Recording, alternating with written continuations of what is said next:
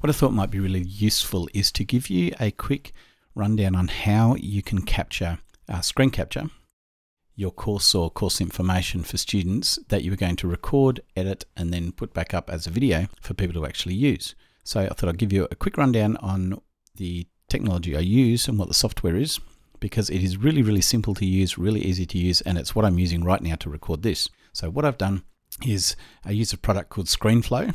ScreenFlow runs in the background. I hit record, or first of all, I set it up so that the microphone is connected that I'd like to use. In this case, I'm using a Rode NT USB mic, which is a great, simple, easy microphone.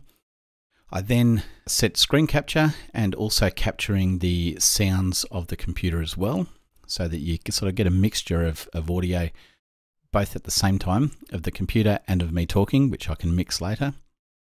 And then while it's recording and screen capturing, I can then talk about things. I can move the mouse around and show you. In this case, this is the EmpireBetween.com website. Check out the music, awesome music. If you want to have a bit of a listen to it, I can actually play it from here and you can have a little bit of a listen. This is a song called Wanderlust, which sounds like this. I've been standing on this hotel bound. One of my daughters singing there with a song called Wanderlust. So check out the band. But as you can see, as I move the mouse around, I can click on links and record or play videos that are recorded for me to play back as well, which is another one called Grown.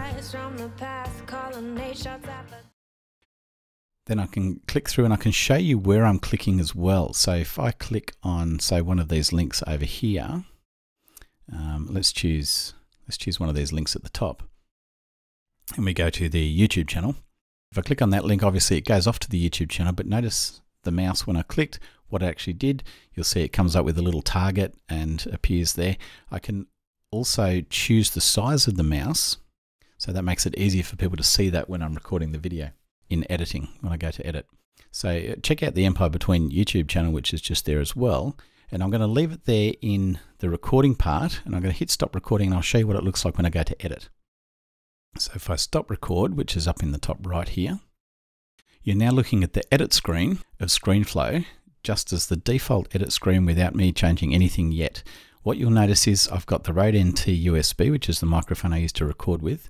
There's the audio in one track, and then I have the video sitting below that. And if you look along there carefully, you can actually see, if I just zoom that back out a bit, you can see the audio from when I played part of that music for you to listen to. And that's the audio level just there. First thing that I do to make sure everything's working or it's going to sound correct is click on the audio, go over to the audio button and choose smooth volume levels. And what that does, it brings up all the audio level to a sensible level, so it's nice and clean and clear and more balanced. There's another little issue that I always fix first off, and that is that the size of this video is based on the size of my computer screen. So what I want to do is go File, Document Settings, and switch this to 1080. And select update, and you can see now that the screen area has changed. I just need to resize all of the captured video to fit inside that 1080, so it doesn't quite fit evenly. You'll notice that I've chopped off that little bit at the bottom, and typically I end up chopping off the menu along the top there, which in this case is okay because nobody needs to see that menu, and you can see there it's resized. That's the first thing. The next one is to click on the video section, go across to the fourth icon across, which is screen recording, and I'm going to click on pointer zoom, change that to 200% and choose radar. What that means is now whenever the mouse is clicked on the screen, and I should show you the size of the mouse first, but you can see the mouse just here. There's the mouse that I recorded. If I resize that, I can make that up to 500% bigger. And that makes it more obvious for people to see that, oh, that's where the mouse is on the screen, rather than having a tiny little default mouse, which is really tiny. I can make that quite a bit bigger. So I usually take it up to about 200%. Now the radar part, if I just scroll forward, and you can see it just here. So there's the radar. When I click, it shows that I've actually clicked in that area, so people know, oh, that's where you clicked. Because otherwise they won't know that that's an actual click. So that's how we get that sort of click effect to show where you're clicking, which when you're teaching people and screen capturing to teach someone something, you want to make sure that that click is really obvious so they know, oh yes, they did actually click. click on the button and when they clicked and where they clicked, especially if you're doing training materials. This little bit here, you may notice if I play the audio, a little bit of a listen. This is a song called Wanderlust, which sounds like this. That was quite loud, so I'm just going to turn that audio down by choosing this track and going to volume, turn the volume down a bit, and you'll see that it changed the waveform there. It's, if I just zoom in a bit more, you can see that it changes the height of the waveform, which is how loud it is. I'm just going to drop that back to something a bit more sensible. I'll have another listen called Wanderlust, which sounds like this. I've been standing on this hotel bound. And my daughter's singing there with... Now, what I can do also is when I start talking again just here, I can add an action where I drop the volume even more for this bit of audio, and it's sort of over that time length there of that bar. That's where it fades the music down to whatever level I set it at. So now you'll hear it drops. It's one of my daughters singing there with a song called Wanderlust. So check out the band. But as you can see, as I move the mouse around, and that drops that back a bit again. So that's just a quick way of being able to edit that information. If I've done things like back here, which I often have to fix up, you'll hear that. Should have a listen just here.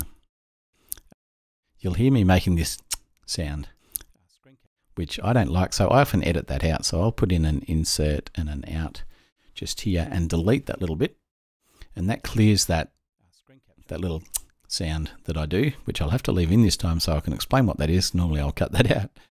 And over here, the technology I use and what the software is, because it is really, really simple to use. If I have any really bad ums and ahs that I do sometimes, and ScreenFlow runs or ands in there, I can actually edit those out as well. So I can set a start and an end and then command delete, and that just chops that bit out. And it just makes the flow of the recording a lot tighter. ScreenFlow runs in the background. I hit record, which is much easier, and there's often bits and pieces that I babble on about that aren't not really necessary. Now, one last thing I do want to show you, and that is that when I'm editing this, I may want to zoom things in and show you a close-up of something.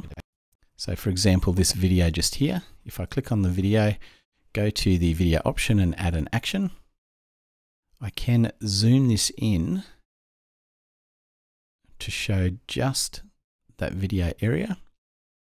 I don't need to show you the rest of it. It just may look much nicer to the person watching by being able to zoom in, especially if there's a menu or navigation that you want to show them. So what happens here is if I play that, or play videos that are recorded for me to play, you'll see that it zooms in and shows the whole video, which is another one called Grown.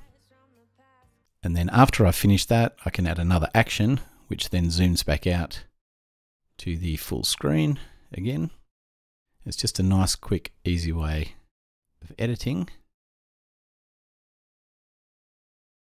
Taking us back to, I'll just position that right, taking us back to our normal layout.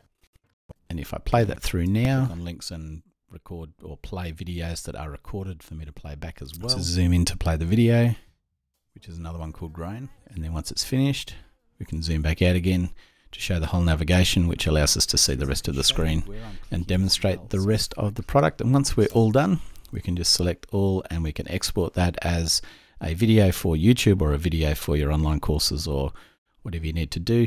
One final little bit is if you do want to add in a transition for the start so that the audio comes in nice and evenly, or the video fades out or fades in, you can right click on the section in the timeline and just add a start or ending transition. If I add an ending transition here and take it right to the very end, you'll see that fades out nicely right at the end, which is a pretty cool effect as well, and just simple and easy to do. So it's a very basic rundown of ScreenFlow and the important parts that I tend to straight away do in ScreenFlow to make that much easier. Hopefully that's given you a bit of an idea on how to capture or screen capture your training information that you're going to use, and then a quick little rundown on just the basics of editing that as well, ready for you to send out to students. If you need any help with that, put some comments below, make sure you like and subscribe, and I will see you in the next video.